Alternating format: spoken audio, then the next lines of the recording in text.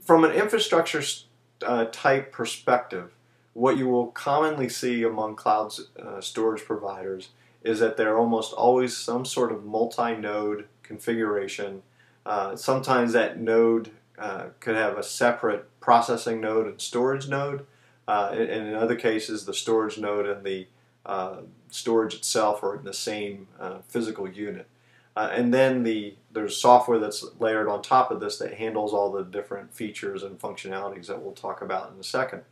The key differentiator is the dependency between those nodes. There's essentially a loosely coupled and tightly coupled offering. The loosely coupled offering, each node is an independent standalone entity and does not require the other nodes to be available. The limitations here could be scalability, in that you're limited to file size that you can fit inside that internal unit, although those units should scale quite large. And then also you're limited to some extent to the performance of the individual nodes. In a tightly coupled relationship, each node needs the other node to be there. The data is scattered across the nodes. This is helpful to increase performance and increase scalability, but you do have this interdependent relationship between the nodes. So again, something to explore as far as the differences between the two and see what makes the most sense for your organization. Finally, in cloud storage infrastructures, what should you look for? The key thing, of course, is reliability, that based on the type of data you have. If this is backup or archive data, instant online access may not be the top priority for you, just as long as you can get to that data within some reasonable period of time. So it's something that you have to measure for the data set you're looking at. Of course, if you're in the process of being sued and you can't get to your archived data, that might not be a very popular situation. So factor in all the different scenarios that could cause you to need access to the data and how soon you would need to respond with data. Secondly is redundancy. Just like anybody else's system, these storage systems are prone to failure, and having a redundant system somewhere else is obviously a very good thing. Some of the products can replicate 2 and 3 and 4 times, so you have multiple cases of redundancy.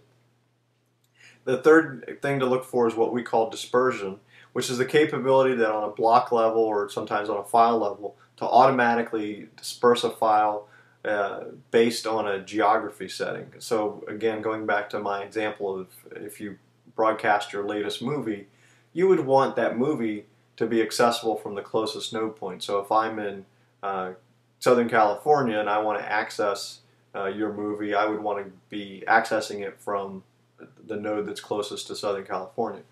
Conversely, if somebody's in Europe and is accessing that same movie, they would want to be able to access it from somewhere close to them. And then also you'd want to factor into that as well, if a particular node gets overwhelmed from a request standpoint, the ability to serve that file up from another node. Products that offer dispersion tend to have obviously the capability to move these files around to understand the geographic significance of where they are, and as well as the load significance. The fourth point is scalability. Especially again in an archive case, you're looking to be able to store certainly terabytes and in many cases petabytes of information. So that scalability becomes critical. In a movie situation, it may not be that critical for one particular movie that you make, but when you also factor in that is also going to be housing lots of other content, scalability tends to become a factor again. So again, what you're looking for with scalability is the ability to start small and then grow to essentially limitless numbers. We think that that's a key thing. And part of the challenge that you have with doing an internal cloud is, especially from some of the providers, is you have to start at a relatively high number, maybe 25, 50 terabytes depending on the client. If you have that up front, that's not a problem. But if you only have 4 or 5 terabytes, then maybe starting with a public cloud might be a better idea. And then finally, and maybe most obvious, is cost effectiveness. You're not going to invest in this type of technology unless there's a compelling business case to do so. So the price per gigabyte clearly becomes important, especially in the service provider and public cloud market. And so you're looking for as minimal short-term costs as you can get. And again, of course, public clouds or these shared sort of cloud services will be the least expensive initially. But also in those scenarios, make sure you factor in what the long-term cost is going to be, because that'll be a challenge as well. So going forward and kind of looking out into the future, here's where we see some key factors in sort of the state of the cloud storage market today. The first is that the current economic situation should spur cloud storage use. Cloud storage has been an interesting topic for us to track. In the late spring of last year, it was very, very popular. Everybody was talking about it. We were getting a lot of questions about it, both from suppliers and end users. And then that continued for part of the summer, and then it sort of disappeared for a little bit. With the recent poor economic news, we've seen a return significantly in the interest in cloud storage. So we think this the down economy is going to drive further interest and further use of the cloud. Again, with lower budgets, you have less money up front to invest, so doing something on a monthly basis becomes much more appealing as a result.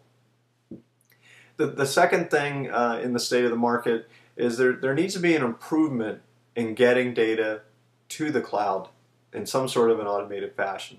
Some companies have really mastered this quite well. Others are still struggling with it. We think that the cloud providers delivering this type of service, or software companies themselves taking advantage of it, are really the key in total cloud or more cloud adoption. We think that companies like Cofio and some of the backup applications will be using this more frequently. This will allow you to have an option, if you will, to move or archive to cloud. So the cloud could be a fourth or fifth tier in your overall data management strategy. And then overall, what we see happening, I think, for most clients is that they'll start with some sort of a public cloud trial, see if it fits for them, and then from there they'll decide to either expand the use of the public offering or pull the technology internally. If part of your decision process is going to be to pull the technology internally, even if you're not sure that's going to happen, we recommend, as you're talking to cloud storage service providers or service providers, that you ask them and understand what type of technology they're using and infrastructure they're using internally. If it's something that's readily available that can be then purchased and used for yourself, that could be an ideal strategy from a transition standpoint. So again, companies like Bycast and CleverSafe and companies like that, Periscale, would be good examples of companies that would look attractive there. On the other hand, if you're going to do a cloud trial and you think you're just going to stay public the whole time, then some of the more mature cloud providers like Amazon and Nirvanix and Google and some of these others might be worth the consideration. So, but in all, we think that public cloud is, from a trial standpoint, is generally the way that most people will start.